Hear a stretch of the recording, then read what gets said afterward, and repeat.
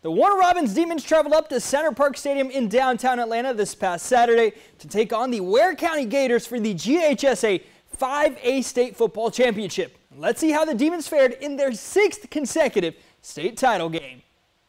Demon Nation showed out as Warner Robins was hoping to win their 3rd consecutive state title.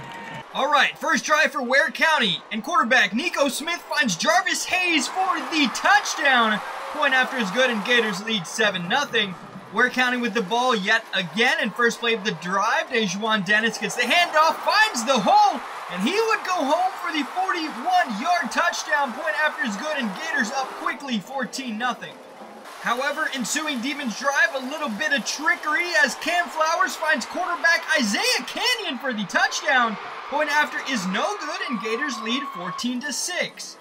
A few drives later, Ware County with the ball again, and guess who? Nico Smith finds his favorite target, Jarvis Hayes, yet again, this time for a 51-yard reception. And the Gators would take advantage as the next play, Dennis gets a direct snap, and he would work his way in for the touchdown. Point after is good, and Gators would lead 21-6. Ware County would add another 3 points on a field goal to take a 24-6 halftime lead.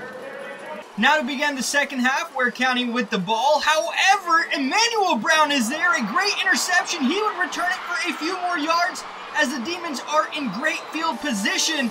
And then they would take advantage as Isaiah Canyon finds Amir Quick with the beautiful pass, and point after is good, and now Demons are only down 24-13, and the crowd is getting fired up as it looked like momentum was all in the Demons' hands. However, next possession for Ware County, Smith finds a wide open Brandon Washington for the score. Point after is good, and Gators take a 31-13 lead.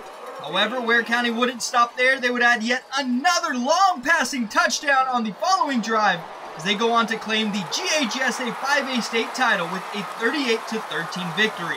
Here's Demons head coach Marquise Westbrook on what this season has meant for the team, regardless of the loss. Man, just to even be here, that's what I'm going to just, in my mind, I'm going to go in there and tell them, you know, I'm proud of them and that I love them, man, because to be in this game is just it's a blessing in itself, man, and we're still a blessed team, and I feel that those guys in that locker room learned a lesson this year about never stop swinging, never stop giving up, and so many parallels in life that you can take from this season, man. I'm going to just talk to them about that.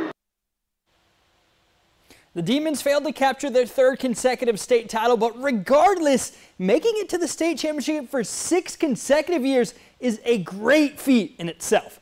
And that concludes our high school football season until next August.